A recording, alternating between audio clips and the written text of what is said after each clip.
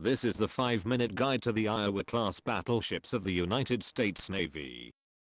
Okay, so we're on to the individual battleships of the class. The Iowa was obviously the lead battleship of the class, ordered in July 1939, laid down almost a year later in June 1940. Just over 2 years after that, she was launched on 27th of August 1942, and it would be another year before she was fully ready for service. So it wasn't until August 1943 that she headed out for her first operational mission.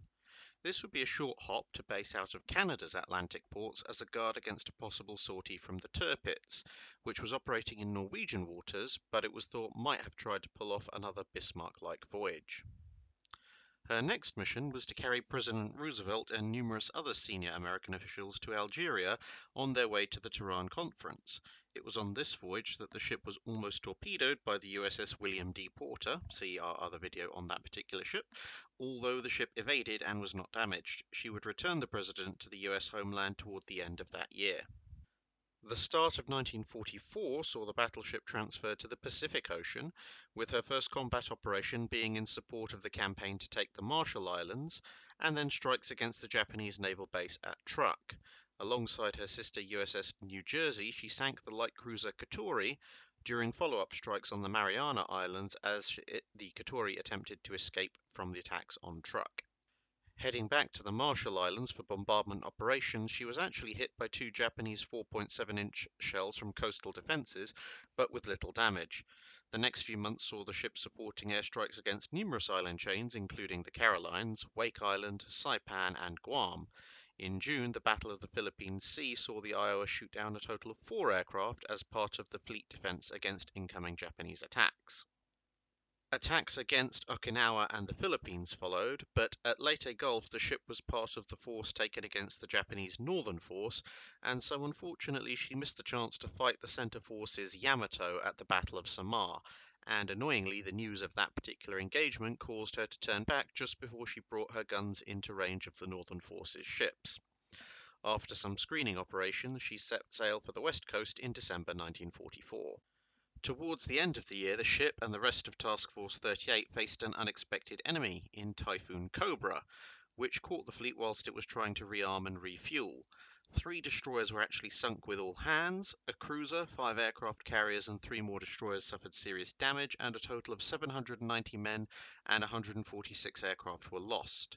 The Iowa herself didn't lose anyone, but damage to one of her prop shafts meant she needed to head home for repairs. One of the admirals later commented that the Typhoon had actually done far more damage to the US fleet that year than the Japanese had managed in any single engagement. She was back in the combat zone after 4 months alongside some of her sister ships to take part in the bombardment of targets on the Japanese home islands, and she would be present at the surrender of Japan, which took place aboard the USS Missouri, which of course is another Iowa-class battleship.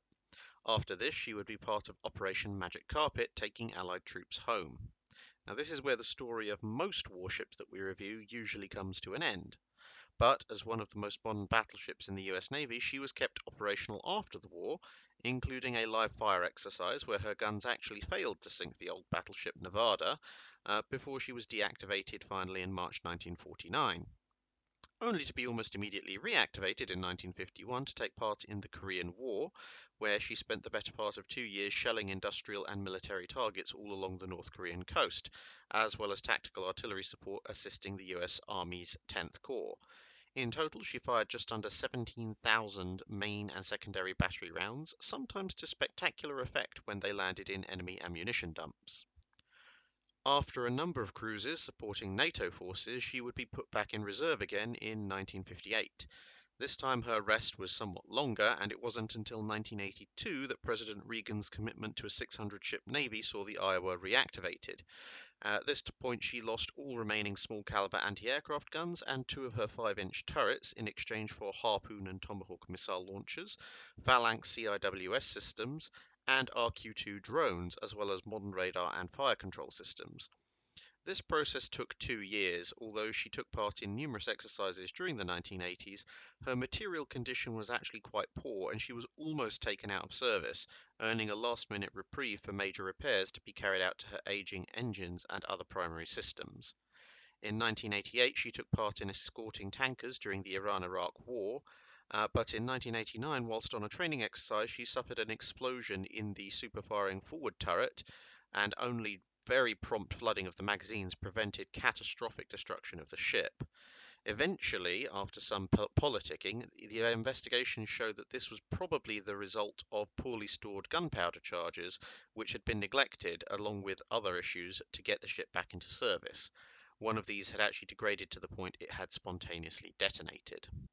As a result of all this damage, she was deactivated almost as soon as the USSR collapsed, and so she missed the Gulf War.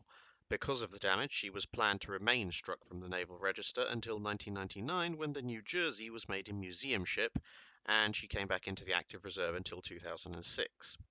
In 2010, the ship was finally found a home as a museum ship in Los Angeles, opening formally to the public in 2012, where she can still be visited today.